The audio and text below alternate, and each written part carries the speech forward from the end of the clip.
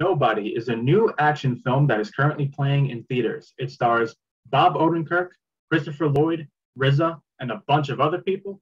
Nobody focuses on the character of Hutch Mansell. Hutch is somebody who is very underestimated and overlooked. Basically, he's a nobody. One night, his house gets broken into, and the aftermath of the incident leads him to a very violent encounter. And now, a vengeful drug lord is out for revenge.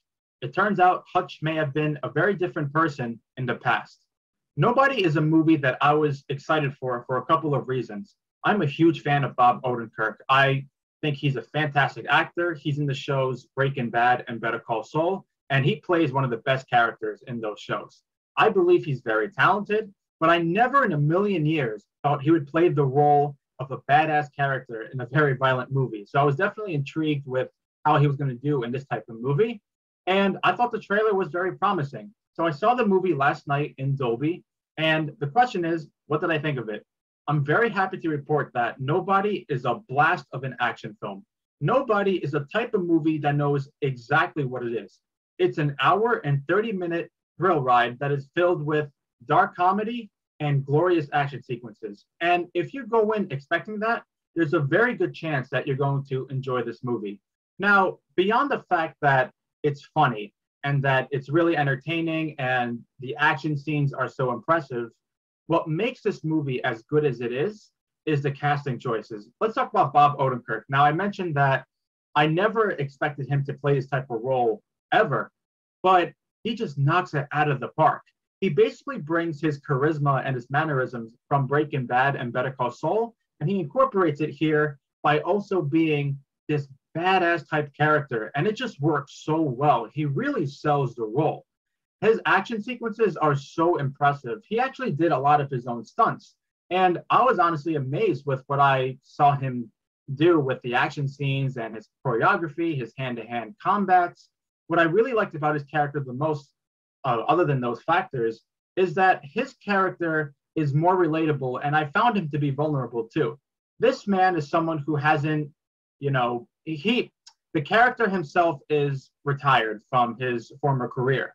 So when he goes back into action after many years, there are times where he gets his ass kicked and he doesn't do things perfectly. And that separates him from someone like John Wick, right? John Wick is someone who comes out of retirement, but he's basically perfect in the action scenes and he's just as badass as ever. While Hutch is a badass character, he definitely struggles, and you can see that he has his frustrations and that he's more vulnerable in that way. And there might be some people who might downgrade that character for that reason, but I found him to be more humanized in that way. And like I said before, Bob Odenkirk, he really just sells the role. I can't imagine someone else playing the role. After seeing this movie, I mean, Bob Odenkirk is like the perfect choice. And Christopher Lloyd. Now, Christopher Lloyd, we know him as the character in Back to the Future. He's also in this film. I had no idea he was going to be in this movie. So when I saw him, it was a pleasant surprise. He plays Hutch's father. And I'm not going to say much about him, but he's another character where he plays a type of role that you wouldn't expect, but it works so well. That's all I'm going to say. But he does a great job. He's not in it very much, but when he's there, he absolutely shines. Same case with RZA. RZA is also very good. He's also not in it very much, but his character is really cool, and he does bring a lot to the table. The action sequences are awesome. This movie is rated R, and let me tell you, it absolutely earns its R rating. The fight scenes are bloody, brutal. I mean, a lot of people die. Bones are broken, and all these injuries. Watching it in Dolby, Dolby emphasizes the sound. So the sounds of all these things happening, I'm not going to lie, it was pretty dope. And I just had such a fun time watching this film. And the action sequences, and I'm not going to talk about any specific ones because this is a brand new movie. I'm not going to spoil it, but yeah, they definitely deliver. Like I said before, it's an hour and 30 minutes long. It's very entertaining. It doesn't drag. It knows exactly what it is. Now, have we seen this type of movie before? Yes, we have. I mean, I'm sure when I described the plot, you were probably thinking, okay, well, I've seen this type of film before, so why see this movie? Because it's really well executed. And like I said, the casting choices is what separates it. Now, there's been a lot of comparisons to John Wick. Everyone compared Nobody to John Wick. Funny enough, the screenwriter of this film is the same screenwriter of the first three John Wick movies.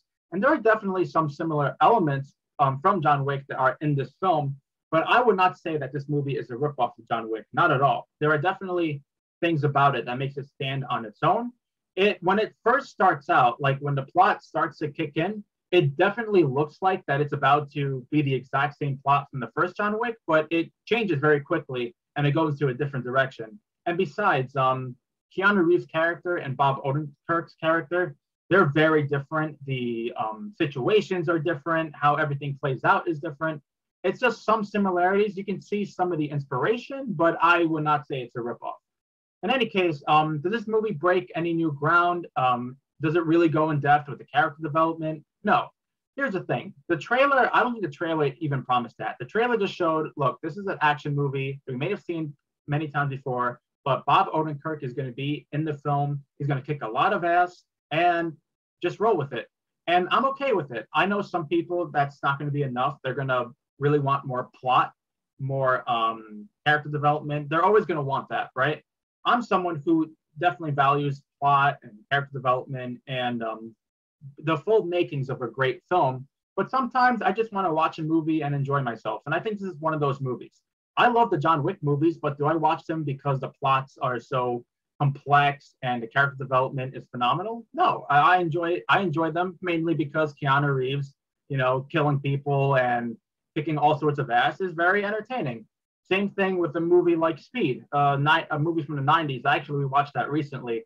I love that film. It's a huge adrenaline rush. I think it's a great action movie, but I don't love it because its plot is similar to The Matrix. I like it because it does what it does well. I think this movie does what it does well.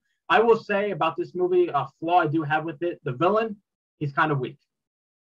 The villain is nothing memorable. He's kind of cartoony. I wish the villain was better. The actor who plays the villain does not do a bad job acting, but his character is not written very well. I do wish the villain was more memorable and more on par with Bob Odenkirk's character. So all in all, this is a blast of an action movie. I would say definitely see it in theaters if you can.